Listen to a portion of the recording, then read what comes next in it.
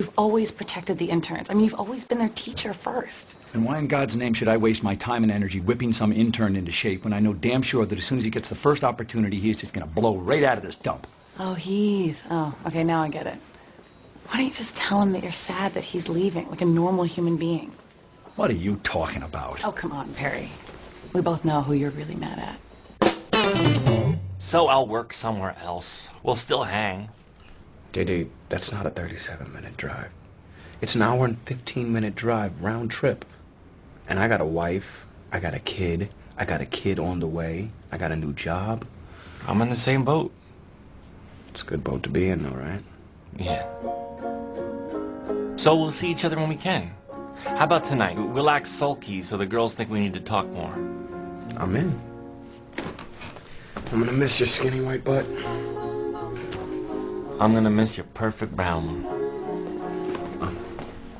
You wanna pull your pants up first? I'm still not ready.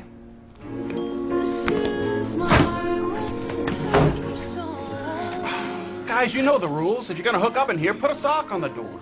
Come on, I know a secret place. Remember when you were a kid and your family moved? And how you always wanted someone to blame for all those big changes? You're still working here for a few more weeks, right?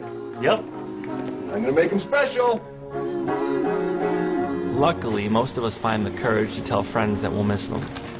Good night, Dr. Cox. I still believe in summer. Or not. The seasons always change. Hello. Still, what I remember most is that leaving parts of my life behind always ended up hurting more than I thought. Oh, no, Turk. Don't sweat it, man. If Izzy's alone, you can't leave her. I'm pretty sure that's illegal. Yeah. We'll just hang out another time.